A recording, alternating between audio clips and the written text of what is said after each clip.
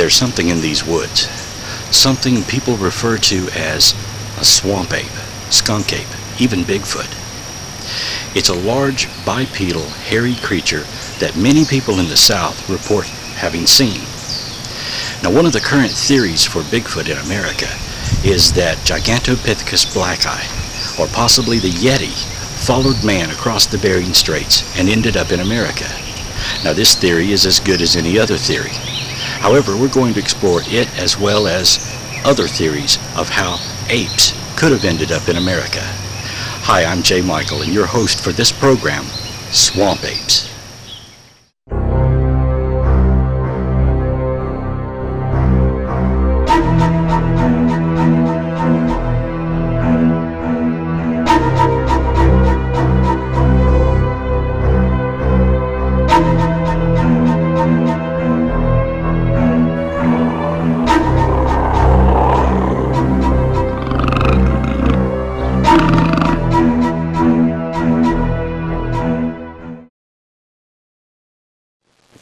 For years, stories have circulated in the South about hoodoos, haints, and wild men.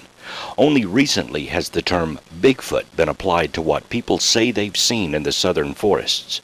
Could an unknown species of primate be living and thriving in the hot, humid woodlands of the southern United States? And if so, where did it come from? The purpose of this program is to explore one possible explanation for the sightings reported along the southern states. We will discuss the theory and see if it fits some, if not all, of the facts and stories reported. It will be up to you to decide if you believe the context of this program.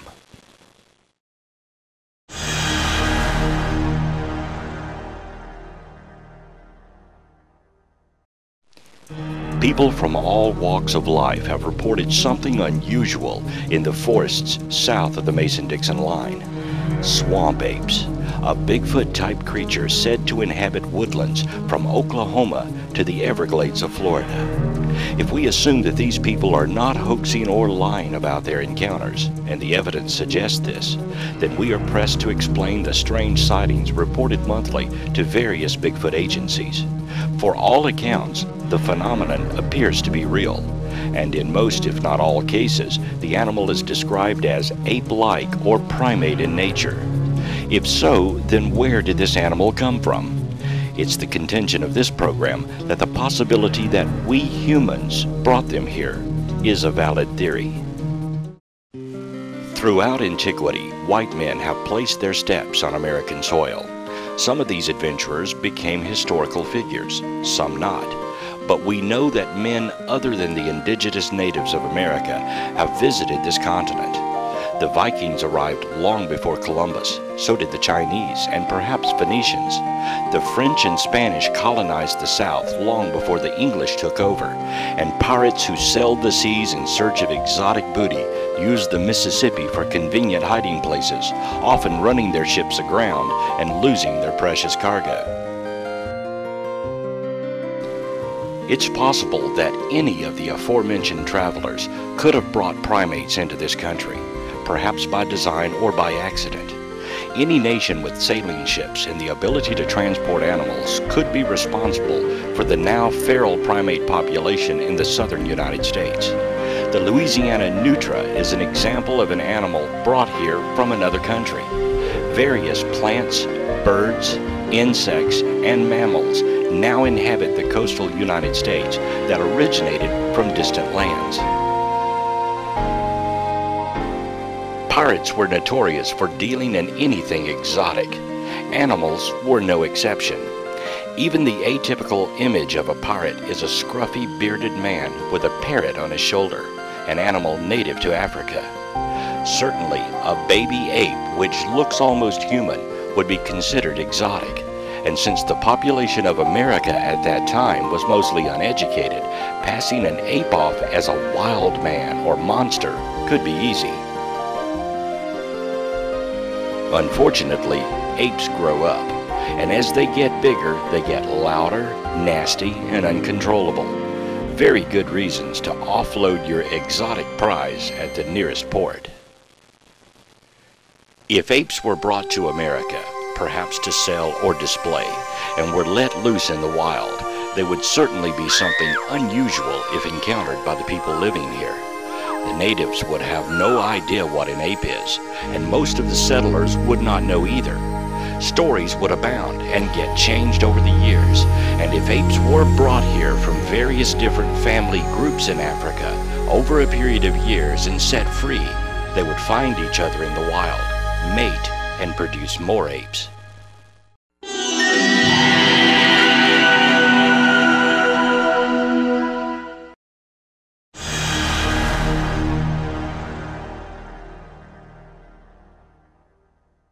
Pirates are not the only possible origin of apes in America. Predating the Vikings, the Phoenicians had skills and capacities that far surpassed anything done in the same fields in Europe during the Middle Ages.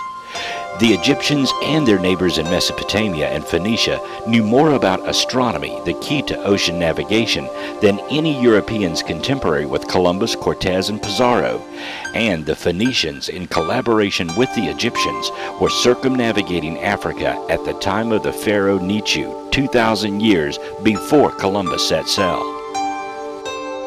We marvel at the abilities of the ancients, their pyramids and obelisks, sophisticated mathematics and calendar systems, and a perfect mastery of maritime architecture, as evidenced by the functional form and complex rigging of their ships of planks and reeds 5,000 years ago, and their skill in exploration and colonization dating back 3,000 years. But is it realistic to stand in awe of such achievements, only to deny these ancients the ability to do what Pizarro did with a handful of men in a subsequent age? No matter how apes got here, apparently they are here. So the question becomes, could they survive here?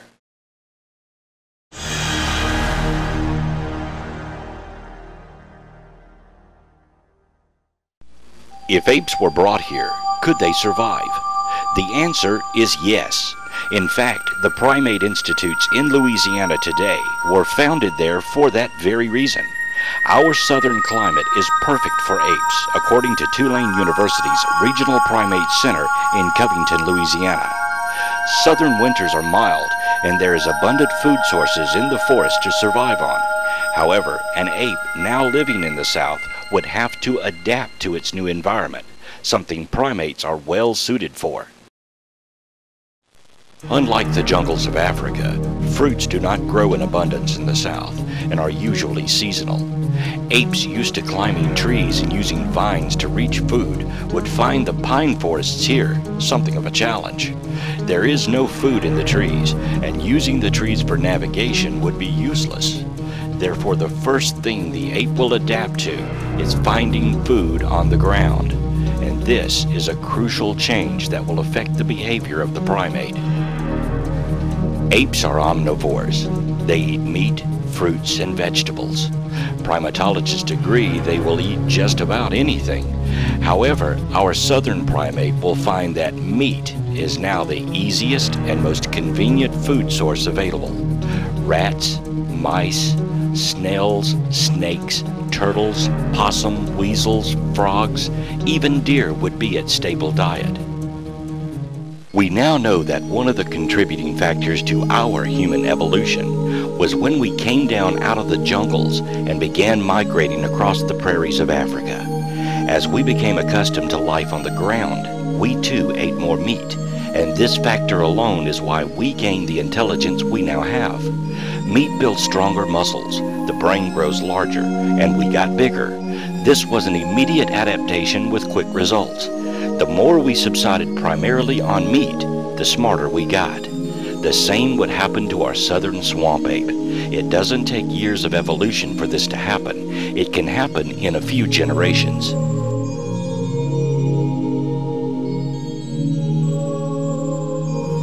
The second adaptation our primate would discover is the usefulness of transitioning from quadruped to biped. The animal would learn to walk upright. Why? Since the advantage of spotting predators from the thick jungle canopy is no longer available to the primate, seeing over the bushes and brambles of a southern forest would be an advantage.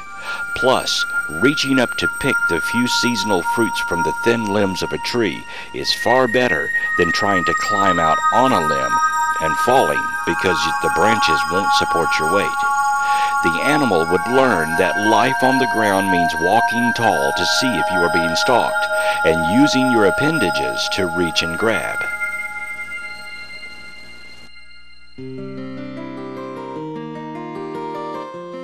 This is not without precedent.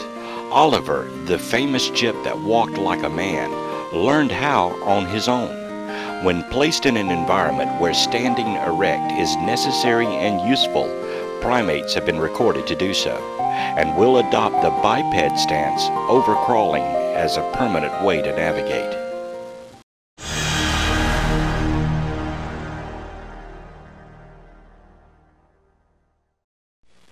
If only one or two primates were brought into this country by man in years past, then they certainly would have died.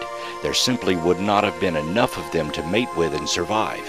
However, if they were brought periodically over a period of years and deposited annually, then a viable genetic population could have taken hold. By viable, we mean that some could have survived to this day. A huge population would require a large genetic grouping to have been left here. But we don't have a huge population of swamp apes. If we did, they would be seen far more frequently. What we appear to have is small groupings in various southern states, scattered in possible family units. Exactly what you would expect to find if the animals were brought here randomly from different family units in their homeland and left here to find each other. If primates began arriving here as far back as the 1500s, then there would be 5 centuries for their numbers to grow. Even if there were only a few happenstance occurrences of primate abandonment, it is possible that primates would survive and find suitable mates to continue to survive to this day. There would, of course, be occasions where unsuitable mating would occur, and this is supported within the research being conducted today in the South. Many cases of Bigfoot or swamp ape sightings include finding unusual footprints. Prints that display 3, 4, and 5 toes are common. Whenever a population of animals begin mating within family units, the digits, fingers, and toes will be the first noticeable display of inbreeding. And since we can assume no new primates have been abandoned in the past century due to laws enacted to protect the import of non-indigenous species, then this would be the tragic results of its impact on the few remaining primates in the wild. We may be looking at a new adaptive species of primate that is becoming extinct. This also explains why there are no fossil records of Bigfoot found in the American South. They simply were not here yet.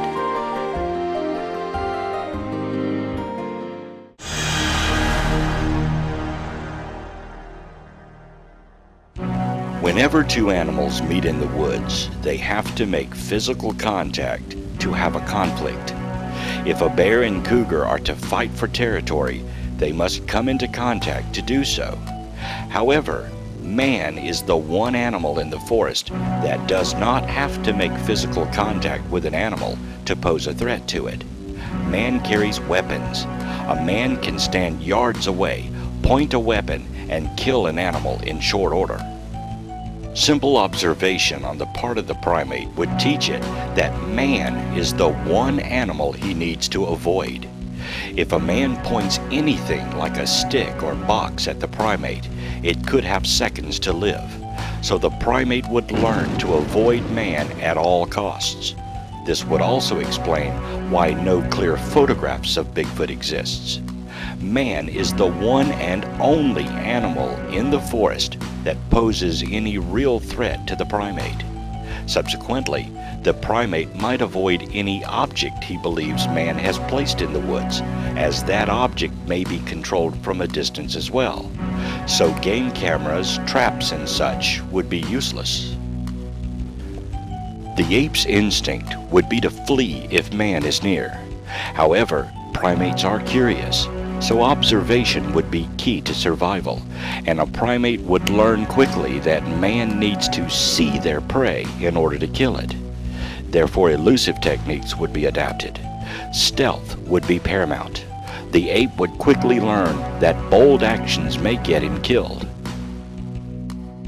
If a man is walking in the woods, still objects will go unnoticed, but movement will be picked up readily. The primate would need only to learn to stand still or drop to a quadruped stance and wait for the man to walk by. Then the primate can exit in relative safety. Again, these abilities would be simple learned responses for a primate now eating meat and becoming more clever and intelligent. The ape would be like a sniper. He does not want to be seen, and he can navigate the terrain far better than man. His ability to seemingly disappear in the woods would be a learned technique over years of observation. Swamp apes would not be on the verge of discovering fire or ready to invent the wheel. That would take centuries of adaptation and evolution. But simple skills to avoid danger would be the first signs of a growing intelligence. And according to reports, this is just the type of behavior observed when rare swamp ape encounters happen. Of course, no animal is perfect, so occasionally swamp apes are seen and reported, and in almost all cases, it's only a fleeting glimpse as the animal leaves the area in short order if it knows it's been seen.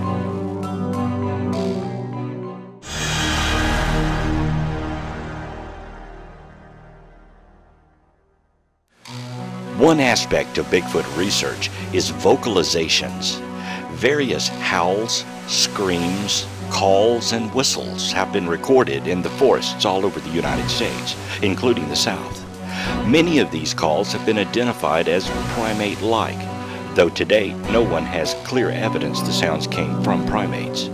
If primates do use vocalizations, then the sounds would be a way of communicating and locating each other.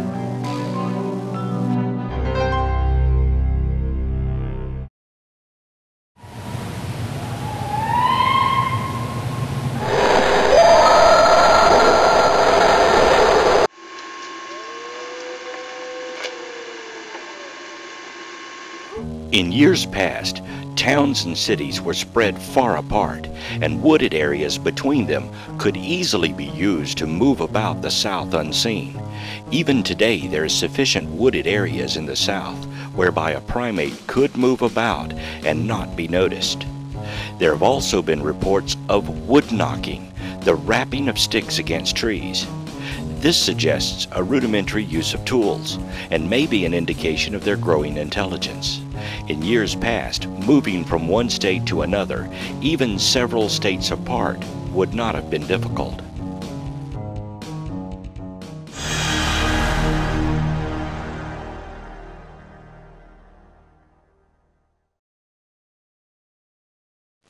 The idea of the swamp ape being completely different or exactly the same as the Pacific Northwest Sasquatch is as varied as the people who study them.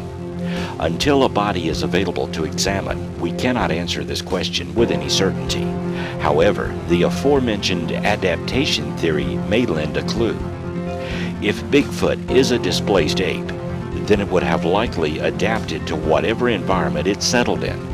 This would depend on where the primates were abandoned and how far they traveled. Apes that moved into the Pacific Northwest would adapt to the rocky wilderness there, and primates that gravitated to the south would adapt to our swampy forests.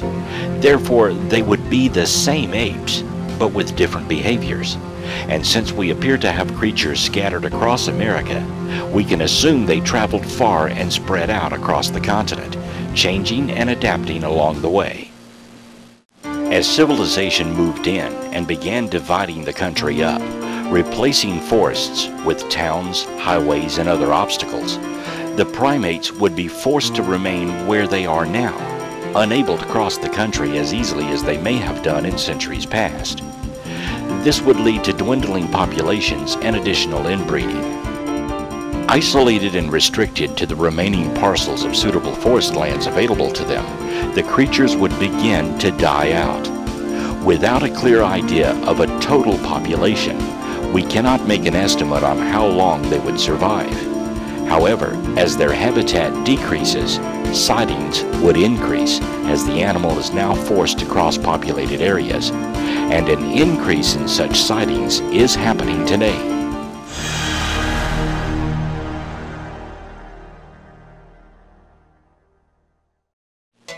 Entering the Bigfoot field or community is usually by one of three ways. A person has a sighting and is seeking more information on their encounter.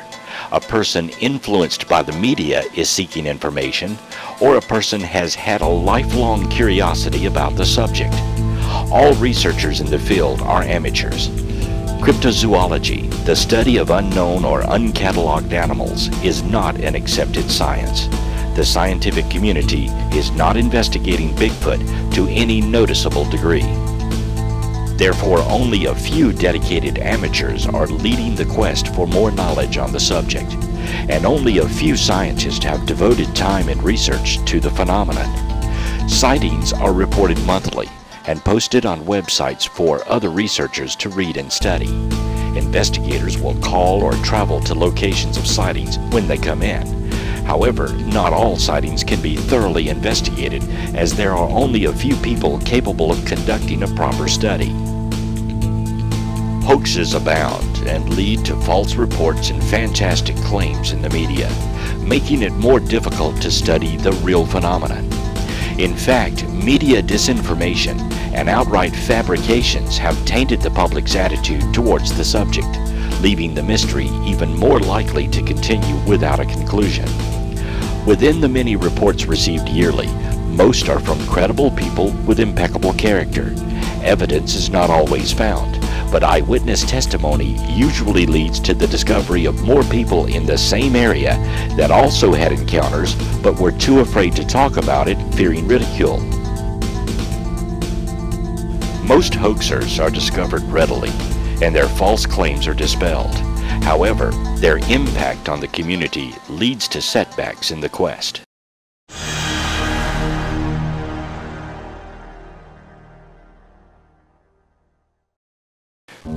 There are several scientists devoting time to the puzzle of Bigfoot. However, more research is needed. But the number of scientists studying the phenomenon is not the problem. Research requires funding, and to date, no officially funded programs exist. All Bigfoot research is done by amateurs. Secondly, most research is not done to acquire a specimen. Evidence gathering is the predominant mission of most groups devoting time to the quest for Bigfoot, and evidence alone will never satisfy the scientific community. Only a specimen to study will suffice. Given the nature and elusiveness of this primate, a sighting is rare, and close observation is almost impossible unless time and effort is devoted to the quest, and that time requires funding. It is possible that a specimen may be acquired through some misfortune of the animal itself.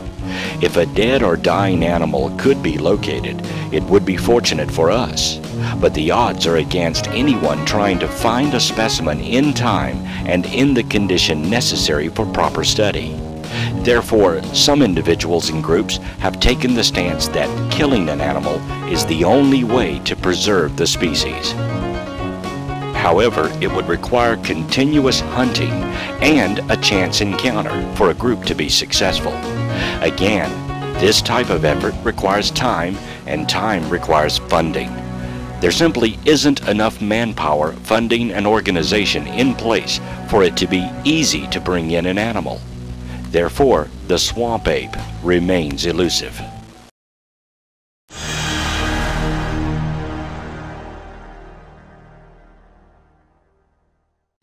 There are far too many reports of sightings of something in the southern forests, indeed all over America. This something we call swamp ape, skunk ape, Bigfoot, Oma, Ragura, there are several names for it. Whatever it is, it apparently is here. And if we can explain where it came from, we may can understand what it is. Of course, if we could get a body, then understanding what it is will tell you where it came from. But since we don't have a body, we're exploring possibilities of where the animal may have come from. The most popular theory, an ape in Asia followed man across the Bering Straits, the land bridge, ended up in America, became Sasquatch, moved across America as far as Florida, and its descendant is the skunk ape. The reverse of that is also possible, that apes brought into America populated the South first, moved out into the West, and became Sasquatch. So let's look at the land bridge idea. When the idea was first postulated, it was that Yeti followed man across the Bering Straits, became Sasquatch. When Gigantopithecus blacki was discovered, actually the only aspect of that that's been discovered is a jawbone and some teeth. The concept changed, and that's Gigantopithecus blacki that came across the Bering Straits and ended up becoming Sasquatch. It's a fine theory. There's nothing wrong with it. It's a logical theory. There is, however, no evidence to support it. There's no evidence to suggest that Gigantopithecus blacki went anywhere other than Asia. The only bones that have been discovered were discovered in Asia. Nothing, no fossil trail across the Bering Straits. So, you know, it's a theory. It's a fine theory. But the idea that maybe we brought them here, there may be some evidence to suggest that people, at least, were in America long before Columbus, the Vikings, and so forth. And if there's evidence to suggest that those people had apes, then maybe they brought them here. One of the most fascinating things about this particular theory, for me, was finding an obelisk that dates to the time of the Phoenicians. And in this obelisk, you can clearly see that they had domesticated apes. Now, by domesticated apes, I'm saying that there is a depiction of apes with a collar around its neck and a leash, like you would have on a dog. Now, the ape has its hand up on the back end of an elephant, as if it's guiding the elephant, and of course the human is guiding the ape. Now, this suggests they had domesticated apes. They had them trained to do particular tasks. And if they did have apes that were trained, and these trained apes perhaps were on their ships when they traveled, we know they circumnavigated Africa. We know that they made it out to islands in the Atlantic. So if they made it as far as America with these apes could be the descendants of what we now call a swamp ape. Another thing to suggest that the Phoenicians may have been in America is the finding of Phoenician writing on tablets that were found in Tennessee as well as Ohio. And also there is an American Stonehenge that could possibly have been built by the Phoenicians. So you've got evidence in America that the Phoenicians, or someone from that time period, must have been in America somewhere back in antiquity. And if you connect that to the fact that they did have domesticated apes and were very familiar with apes, traveled around Africa, possibly traded apes, then apes could have been brought to America. Another idea would be that if Atlantis did exist, then jumping from Atlantis to America would have been very easy. And it's also possible that Atlantis may have had apes there themselves. Either the Atlanteans brought them from Africa to Atlantis, or they were brought there perhaps even by the Phoenicians. It may have been the Atlanteans that even taught the Phoenicians how to domesticate apes. A third possibility, and of course this kind of brings us back to square one, would be that there would be an indigenous species already here. And that indigenous species may have been met by the apes that were brought here. And if so, a fusion took place, and what we ended up with is what we now call swamp apes. But again, now you're back to square one, having to explain, well, how did the indigenous creature get here, and why is there nothing in the fossil record that suggests that it was here? And of course, just because we have nothing in the fossil record to indicate that Sasquatch has been here forever doesn't mean that it wasn't. It just means we've not found any fossils. But we found fossils of everything else, and multiple times, so we should have at least found a few. So far as we know, we haven't. We do know that apes can live in America and they can thrive. According to the Primate Institutes in Louisiana, Louisiana is the perfect climate to raise primates.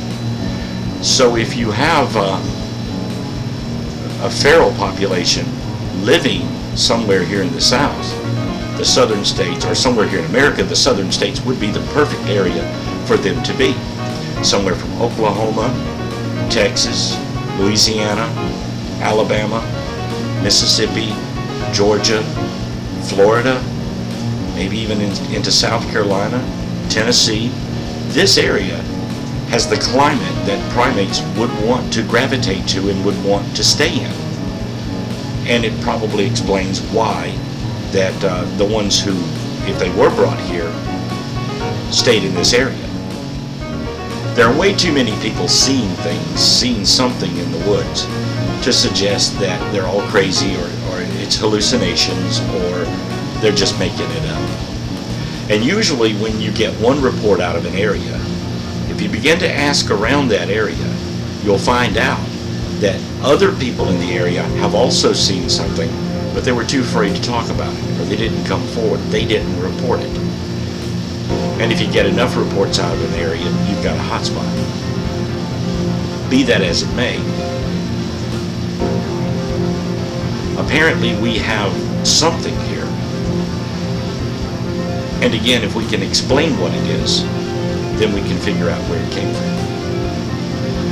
As of now, the one thing that we need more than anything else is additional study and the proper funding for it. The key to the discovery of this animal is awareness.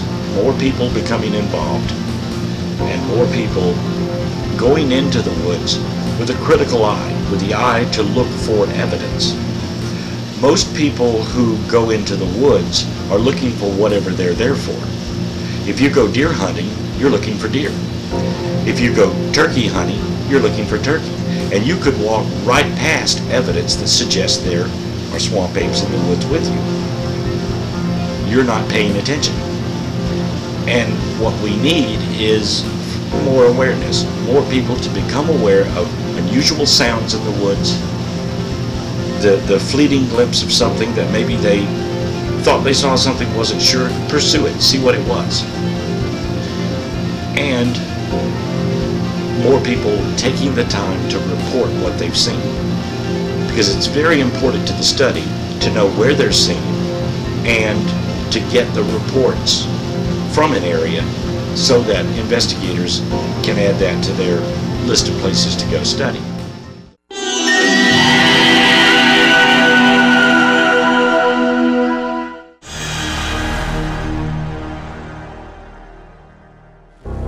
If the species is a displaced ape from distant lands, and it no longer has a viable genetic pool to continue to grow from, then we may be seeing the extinction of a new species. Its unfortunate tenure on this continent may be coming to an end. If so, then killing one will make little difference.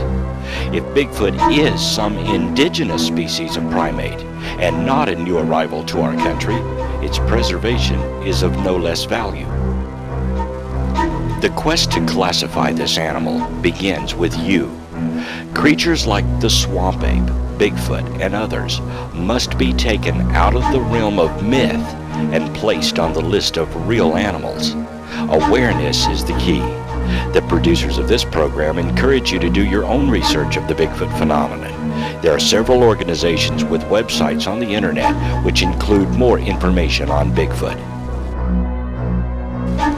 As man grows in population, we have taken the natural habitat of several species in favor of our own. To date, we continue to destroy woodlands and replace them with housing and places of commerce. Even once neglected swamplands deemed unsuitable for human population are being drained and converted to our needs. As we encroach more on the animal's territory, we may yet find the last of the creatures of our myth, clinging to the only suitable habitat they can survive in. Perhaps then we will know the answer.